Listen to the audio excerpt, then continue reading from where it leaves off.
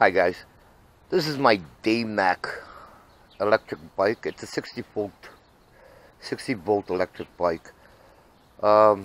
This thing, I went to my favorite store the other day and this thing just stopped on me. The motor just gave out for some reason. So I had to take this apart. I had to take quite a bit apart just to get at the wires for the brake levers to make sure. I disconnected them just to make sure that the brake lever, it has like a cutoff switch, accelerator cutoff. So every time you press the brakes, the accelerator will cut off. So if those switches are defected, the bike will not go, right? So I disconnected both sides, and that wasn't the problem. So I got into here, checked made sure the batteries were okay, which they are, because I could tell by the meter here when I turned the key on and all that. And then I worked my way back to the wheel, and I'm going to show you what I found at the wheel. So this is the back wheel here, and I'm hoping you guys can see this, if it can focus in. Not sure if I can focus in on that. But if you look right here, the wires are cut. There's the green wire that's cut for the power, one of the powers.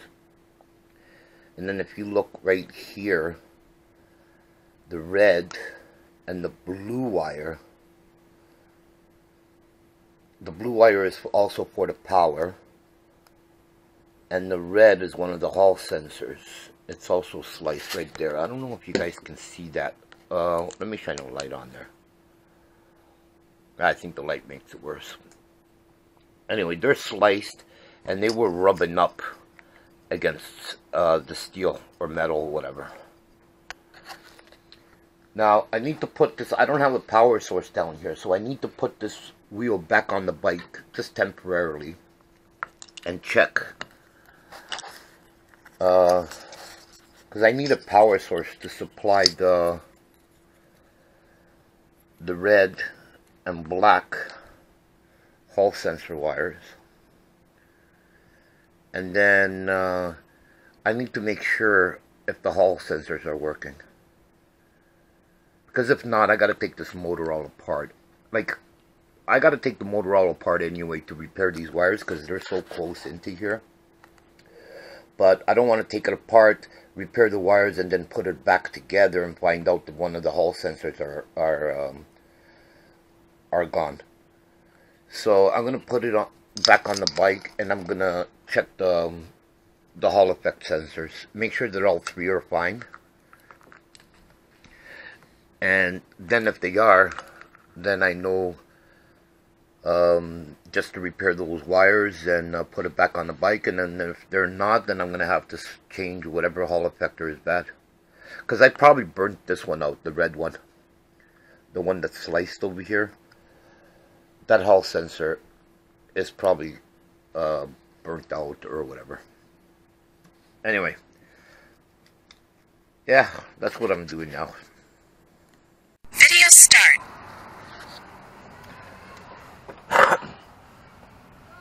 Okay, so the first thing I'm going to do here is see if there's any voltage coming out of the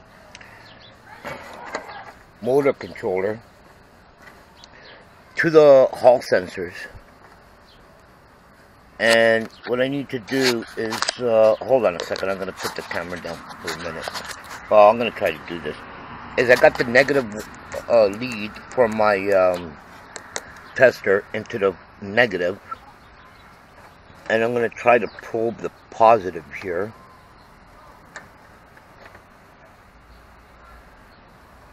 And see if it gives me anything.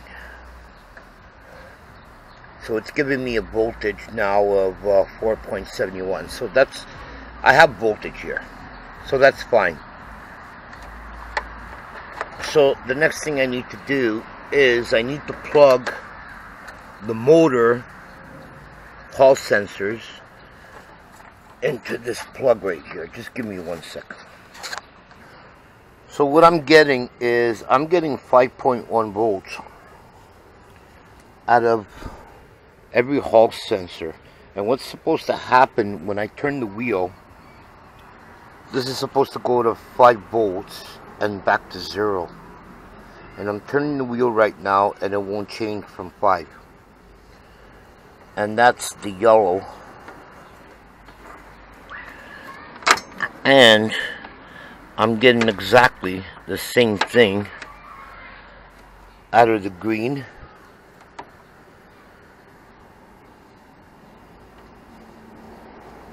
As I turn the wheel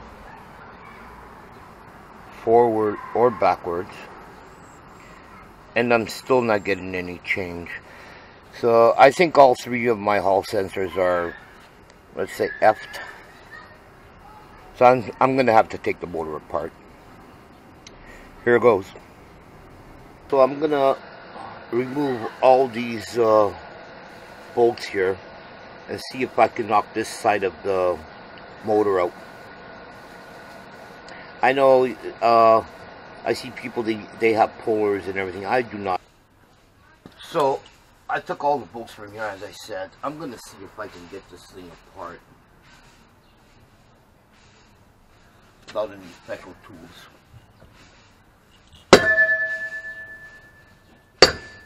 Oh,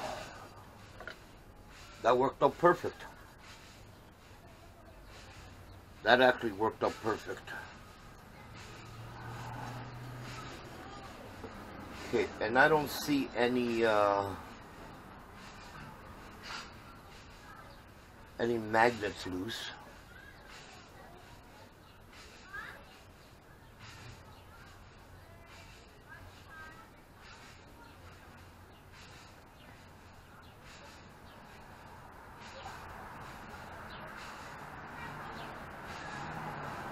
No, I don't see any magnets loose. So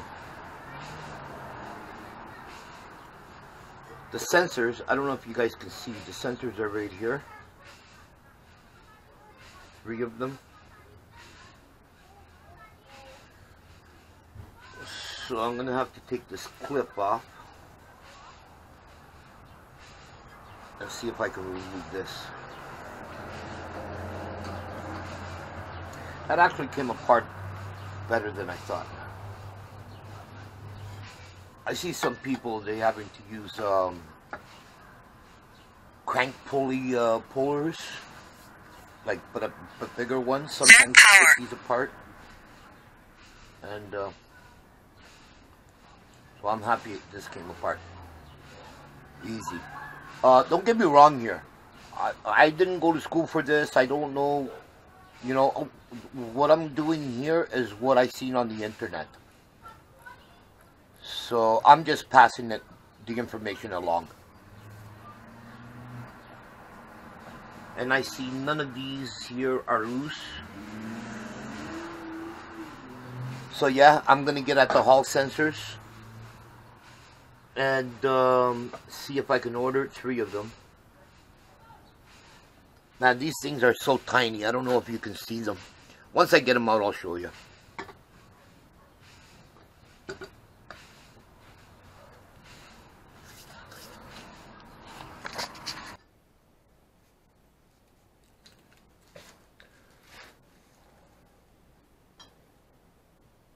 So the Hall effect sensors are very, very tiny little sensors that are in here. And usually how they put them in here is with epoxy. So in order to take them out, you have to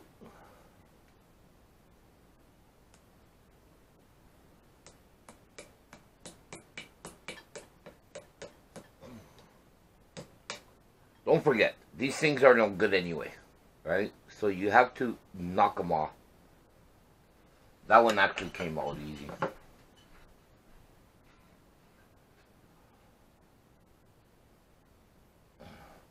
On my next video, I will show you guys how I'm going to put these back, and how I'm going to repair these wires here. because they're so close to the shaft. These are hard to repair over here, but I will show you on the next video how I'm going to do it without taking the whole harness out. Cool? Cool. Check me out on the next video on this.